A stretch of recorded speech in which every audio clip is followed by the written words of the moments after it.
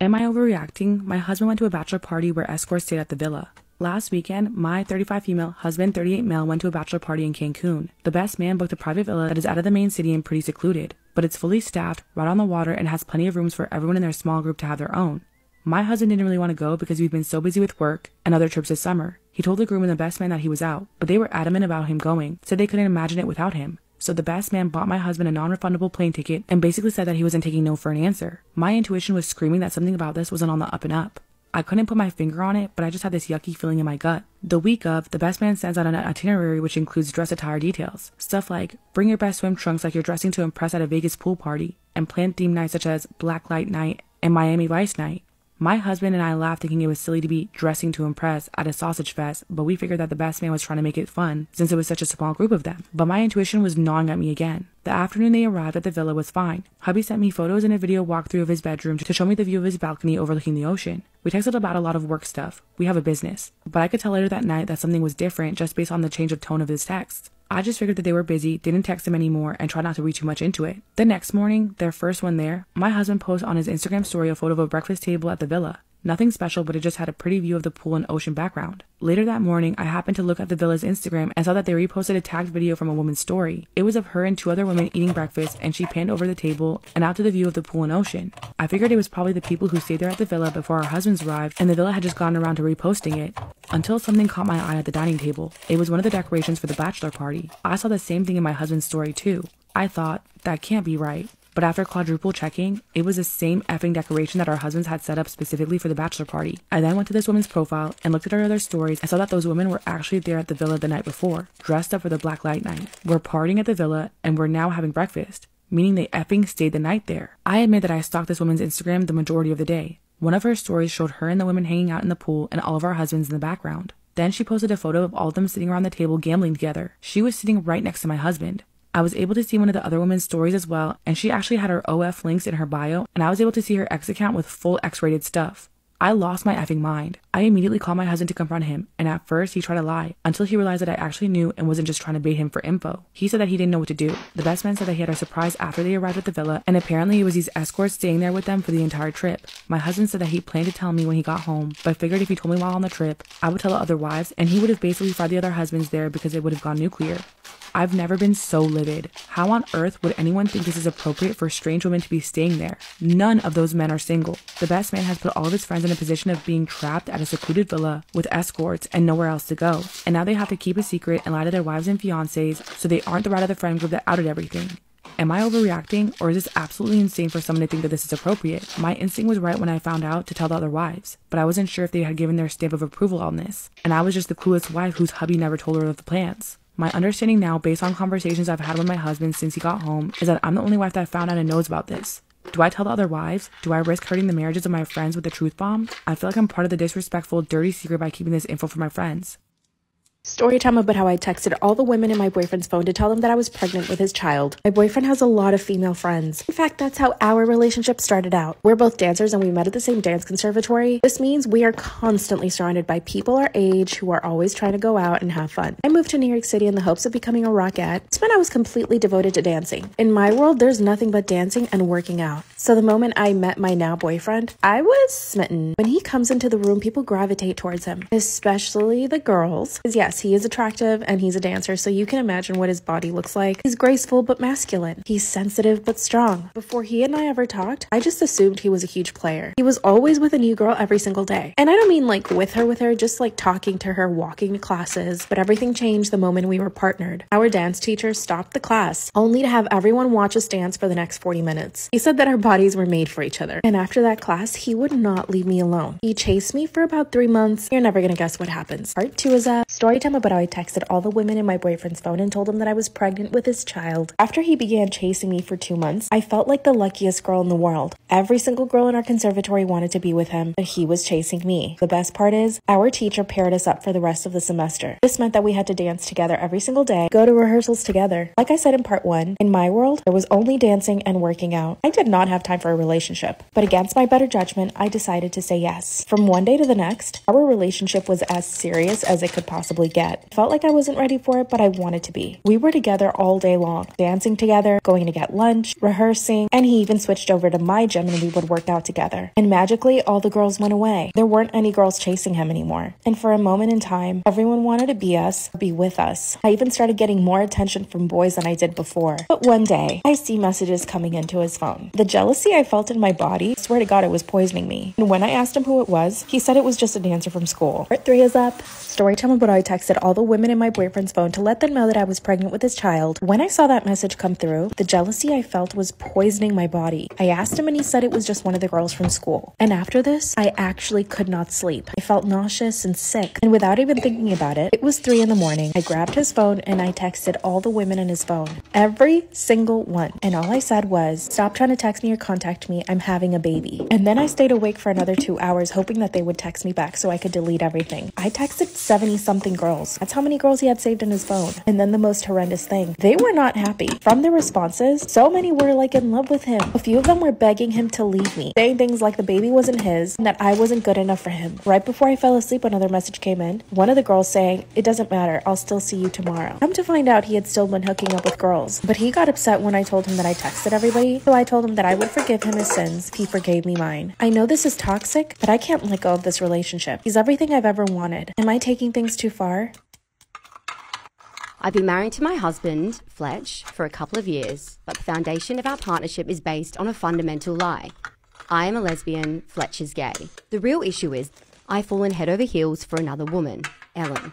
She's always known that I was closeted and was comfortable with that when we were just friends with benefits. But now that's shifted, she's told me she wants to be exclusive, which I also desperately want, but can't do that if she has to go back in the closet for me. The ramifications of coming out are significant, but if I stay in the closet, I risk losing the person I think is the actual love of my life. What should I do? Hi team. In terms of updates, a few things have changed. Ellen and I parted ways. She decided that our potential love wasn't worth going back in the closet for. And that this was a case of the right person, wrong time, or maybe that she would find another. It all ended rather badly for me, and I don't think I've quite emotionally recovered from it all, if I'm being frank. Fletch and I are leaving Australia. After the clusterfuck of a breakup with Ellen and the prospect that this might happen to either of us again, we thought it was best to just leave and get away from it all. We'll be living separately, but still be close by. We are the best of friends. I wish I could say I'm doing well, but this has taken a toll on me. I think I'm at the stage where I'm ready to blow the whole operation up and come out anyways. It's definitely something I'm considering once I leave the country. The duplicity is getting far too much to balance. In any case, that's the update from me. Sorry it's not much. A big heartfelt thanks from me to you and the team. Bella. My wife is convinced that she is pregnant even though every pregnancy test, store-bought and medical, comes back negative. It's taking a toll on our marriage because she thinks I'm going to abandon her and our twins. I called up our primary doctor and told him about this problem. He seemed very concerned and wanted us to come see him the next morning. He said it was important to be gentle but not to feed into her delusions. I sat her down and we talked. All she wanted to talk about is when I would get the nursery started and that we were on a time crunch, and how she has found a perfect color for the room. How she wants me to be more involved in her pregnancy. I tried to be very calm, but I was very perturbed by seeing her that way. I asked her to go to the doctor with me tomorrow. She said yes, that she wanted to check on the babies either way. Now I took some advice and words you guys gave me about being calm and asking a bit why she thinks that she's pregnant without calling her delusional. So I did. She kept changing subjects or saying that a mother just feels it. You wouldn't know how it is. Then I said that I loved her really so much that I would never think of leaving her, but we needed to go to the doctor to confirm her gut feeling. She got very agitated and was crying, telling me that if I wanted to leave her, I should simply leave, but I shouldn't call her a liar. Somehow I managed to calm her down enough for her to go to sleep. After she did, I went on her computer. I never snoop on her, but I remembered a commenter pointing out forums about cryptic pregnancy, and so I went for the lookout. Oh boy, she was in 2 Facebook groups. One was a normal mommy Facebook group, and the other was a group about women that believed they were pregnant. In the normal group, she would post updates about her symptoms and pictures of her belly and her story about how she was almost not able to have children, but thanks to the grace of God that kissed her tummy, the gift of life was given to her, and how she was compensated for all these years of suffering with twins. In the other group, the women were quite literally, and excuse me here, effing insane. They were feeding into each other's delusions. A woman said that she was almost 2 years pregnant and how sometimes it just takes longer. My wife would post there complaining about doctors that do not take her seriously and about me. So many women were making her fear that I would leave, saying things like men cannot stick to a woman. Many recounted their stories about how their marriages broke down because their spouses could not handle the pregnancy. I was really effing scared. I researched phantom pregnancies and I read somewhere that could also be a sign of schizophrenia. So to say the least, I could not sleep. I was and still am very afraid of losing her. She woke up and I tried to act like nothing was wrong. We were going to the doctor and it was as if nothing had happened yesterday. My dad just decided he's not going to pay for my wedding anymore. What I'm finding out is if you let your parent pay for your wedding, you kind of have to do it their way. I finally told my parents, I'm going to do this my way, and they backed out of paying for it. So let me tell you what happened. I have to give credit where credit is due. My parents raised me to be an independent thinker, and as an independent thinker, I've decided we're not going to do every single wedding tradition at my wedding. And that's where the fight comes in with my dad. It's the year 2023. Women are not property anymore, which is why I decided I will be walking myself down the aisle. My parents do not own me, and I'm not some property to be given away. My dad was not very happy to find out he wouldn't be walking me down the aisle. In his eyes, I'm taking away one of the most important parts of the day. Apparently, a first dance with my father isn't enough. My dad keeps going back to the point of, we've never treated you as property, why would you say that?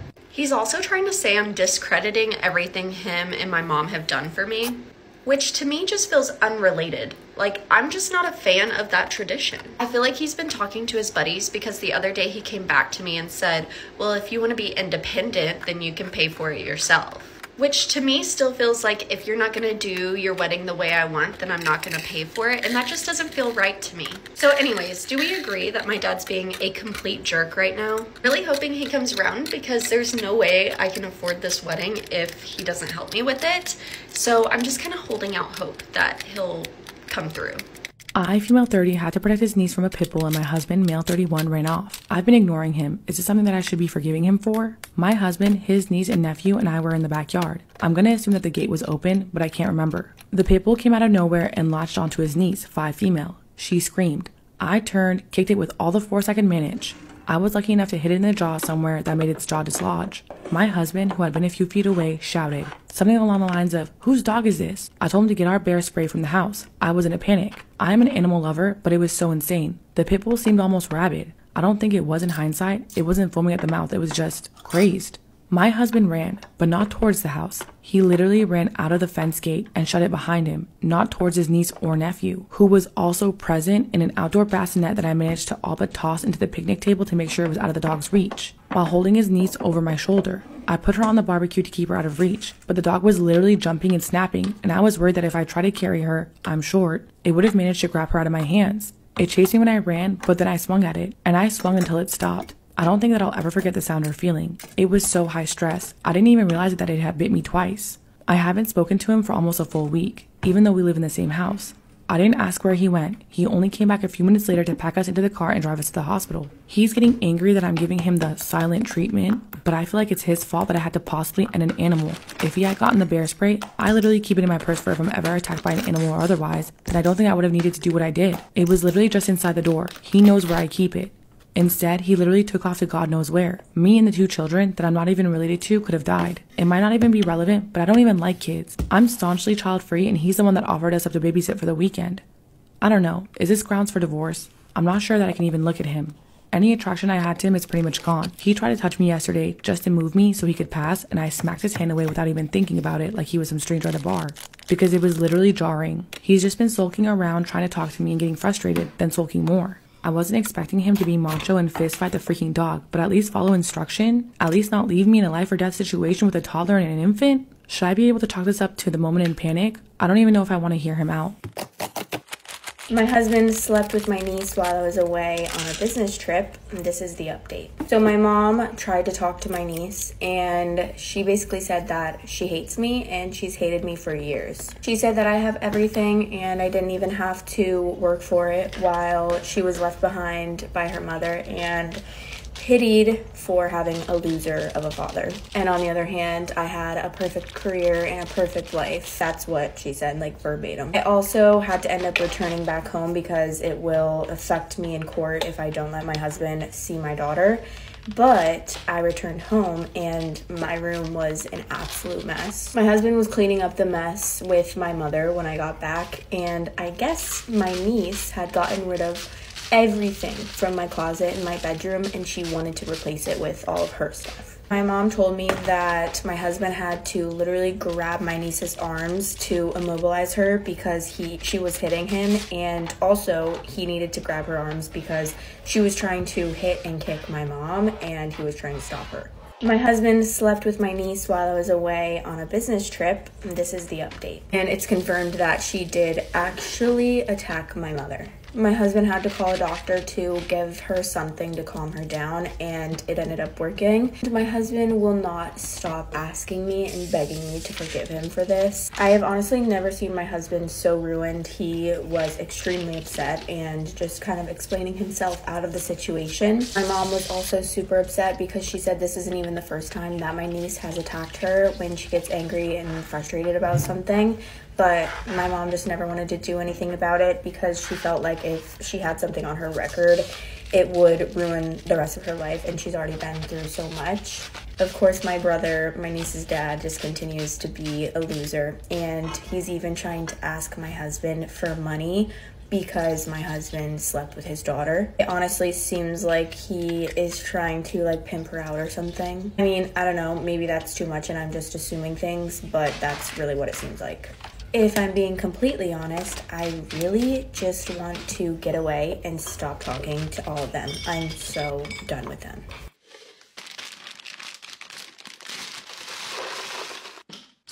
There's this girl going viral on the internet right now because she flew all the way out to Scotland for one of her friend's weddings just to find out that she wasn't invited to eat dinner with all of the other wedding guests. For the sake of the story, we're gonna call our main character Amy. So Amy and her other friend Jill are invited to one of their friends' weddings in Scotland. And so they decide to book all of their travel arrangements together and go together all the way to Scotland for their friend's wedding. When they get to Scotland, they go to the bed and breakfast that they booked. It's run by this little sweet lady, and she offers to drive them to the wedding the next day. The day of the wedding, the bed and breakfast lady drives them to the ceremony. The ceremony is beautiful as expected. And after the ceremony, they remind everybody to go out to this other venue for the reception dinner. Amy and Jill call the bed and breakfast lady and ask if she can transport them over to the dinner.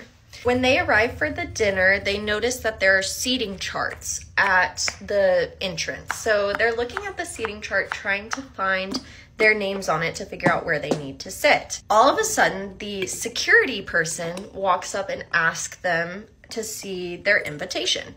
And they travel a long way, so they didn't think to bring their invitation. So they tell the security officer their name, Amy and Jill. He looks at the list and says, you're not on the dinner list. I do see you as a wedding guest, but you weren't invited to the dinner. Amy and Jill are super confused. They're like, why would we not be invited to the dinner, but just the ceremony? I mean, after all, we flew all the way to Scotland for this. The security guy lets them know that while they're not invited to the dinner, they can come back in an hour when the dinner's over to come dance and enjoy cocktails. I forgot to mention the security guy also mentioned to Amy and Jill that at the very bottom of their invitation in small font, it indicated if they were a dinner guest or not. And Amy and Jill did not see this on the invitation because it was in small font at the bottom. Amy and Jill are pretty upset because they're in the middle of a place that they don't know anything about, Scotland, and they now have to figure out what they're going to do for dinner. And it's not like they could just walk down the street and go eat dinner somewhere else. They would have to travel to wherever they're going to now have to eat dinner. Not to mention, their ride is the bed and breakfast lady, and they did not tell the bed and breakfast lady that they would need another ride in between all of these things just to eat dinner. They decide, you know what, it's stupid for us to go eat dinner and then come back, so they decide to just call the bed and breakfast lady and get picked up and not come back. But what do you guys think about this? Is it weird to not invite your guests to dinner? Secrets are never forever. How do I deal with this? I'm 56 female and my husband 55 male, have 2 children, 27 son and 30 daughter, 4 grandchildren. We've been married for 32 years. I want to keep this as short as possible, but I am so scared of what's going to happen with our lives now that this secret has come out. My son came and saw me a week ago. My husband was at work. We sat down and I knew something was wrong and I was concerned for him. I told him to just tell me what the problem was and we'll sort through whatever it was. He said he didn't know how to start, so he'll just put it all on the table and see what I have to say. I was getting very concerned at this stage, never thinking that what he would tell me could destroy our lives. My son told me that he took an ancestry DNA test because, like his dad, he was interested in genealogy and he wanted to show his kids where they came from and the history. It still hadn't clicked at that stage. I thought that it came back with medical issues that may be present and express my thoughts. No, Mom, he said, that isn't the problem. The problem is that Dad has no common DNA. I started shaking and went into shock. He asked if Dad knows. I told him no. I didn't know until now. The secret I had kept for 28 years is no longer a secret. I knew that my son could have been a product of a mistake I had made early on in my marriage, but when he was born, he looked so much like my husband that I dismissed it and convinced myself that he was his. The mistake/bad choice was when we were going through a tough time with my husband working long hours and we were struggling to get a deposit for a house. We were also trying for a second child. One of my husband's friends was in our lives and he was going through a breakup and we were trying to be supportive. My husband was at work and his friend and I were drinking and just talking about life. We got drunk and yes, we did the deed. I can't even remember it, and the next morning his friend and I were both mortified and vowed to never bring it up again. It was such a long time ago, I can't even really remember it. Well, I felt pregnant and here we are. My husband is such a loving man and our marriage has always been so strong. My son wants me to tell him, as he will find out soon through ancestry. How do I proceed? I'm disgusted that this is going to destroy my husband, my entire family. I know I was a POS back then for what I did. I cannot erase that, but the hurt that we're all going to go through, I cannot fathom. My husband has not found out yet, but I have to tell him before he finds out. This one is from Ella. My husband Patrick was acting opposite her in a musical theatre production. They were the romantic leads. Cliched, right? Yeah. Anyway, as the story always goes, Patrick became quote-unquote close friends with her, but at the same time stopped kissing and hugging me or telling me he loved me. Within weeks, he was on his phone all the time, quiet and reserved, went to events with her, and told me I wasn't invited because it would be quote-unquote weird. Then he took my photo off his lock screen. The real clincher was when I saw him messaging her, and he changed her nickname to Incredible Girl, Love Heart. What the fuck? What? What the actual fuck? Despite all of this, he insisted he wasn't cheating on me, that he was just unhappy in our marriage. That story changed, for the record. He then claimed he never said he was unhappy with our relationship, which was so confusing. Finally, he admitted that they kissed, but they'd never slept together, and he'd had an emotional affair with her.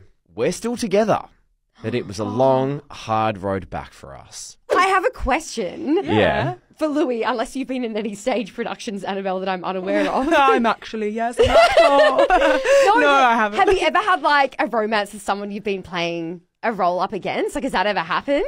No, because I've only played straight relationships in plays.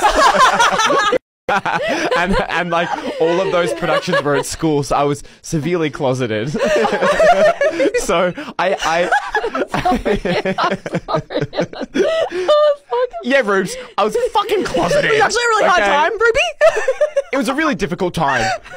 No, because this happens. Like, you know, you see people kiss on set and they fall in love. Like, I just wondered. I mean, knowing you, I you'd be did romantic. Oh no, like let it be known, like at like the school after parties, Yeah. like I may have kissed. You know what I mean?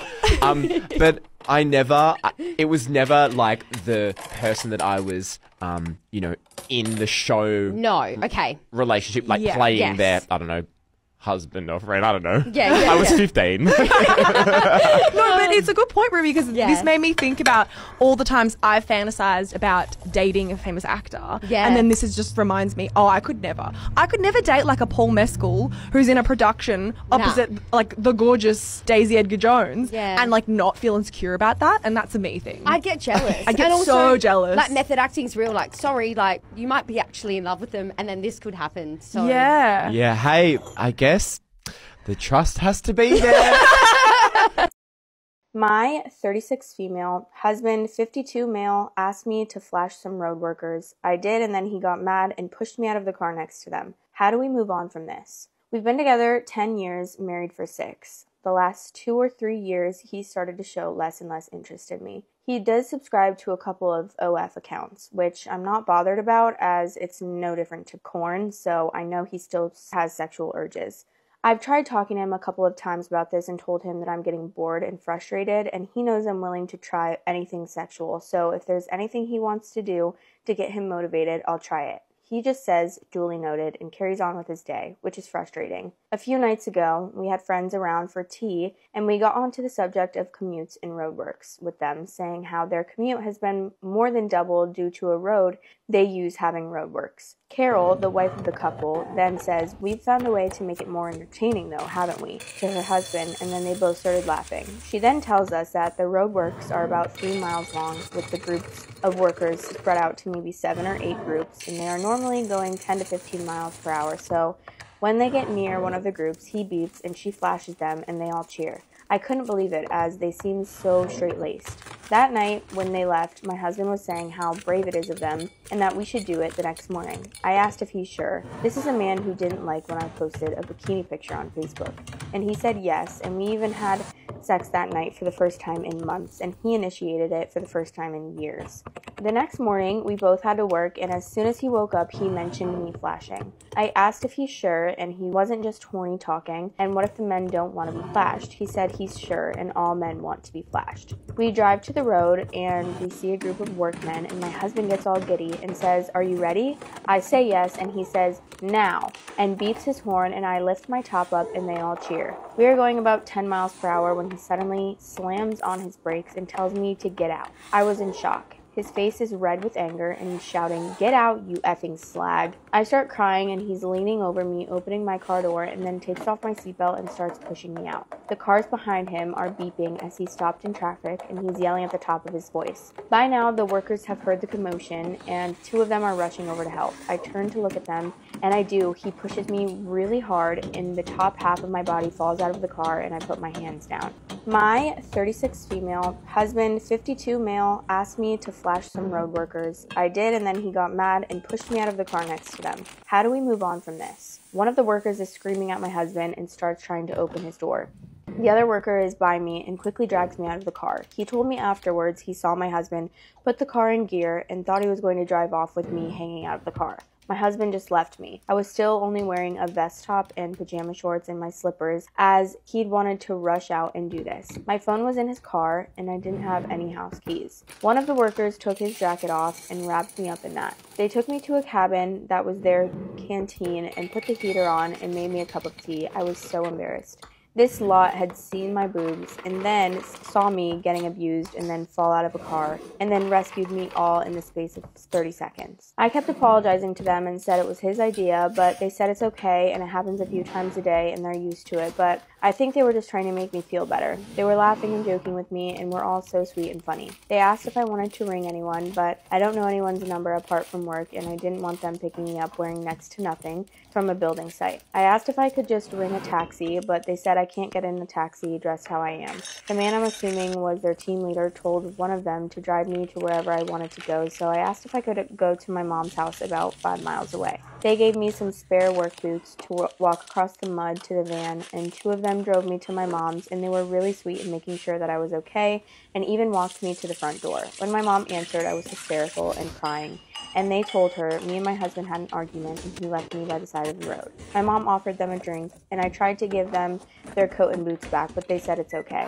I told my mom we were driving to McDonald's and got in an argument. I didn't tell her about pushing or anything. She drove me home and let me in with a spare key that she has. I packed some things and went back to my mom's. My husband had been home as my phone was on the table. In 5 days, since he's been calling me nonstop saying he's sorry, he doesn't know what came over him. He said he heard someone shout, "Nice pair," and it made him angry. My friends are saying leave. His are obviously telling me to give him another chance. I'm 50-50, but if I do stay, I'm going to insist on couples counseling for us both and sex therapy either for him or both of us. He says he doesn't want to involve other people in the relationship. It feels silly to throw it all away over a few seconds of madness, and I should have just said no when he asked me to flash, as I know he's quite insecure. I was blinded by finally getting some sex and attention from him and thought I could get more. I took the workers their jacket and boots back and also made them 2 cakes and bought them 1,000 bags of Yorkshire tea as a thank you.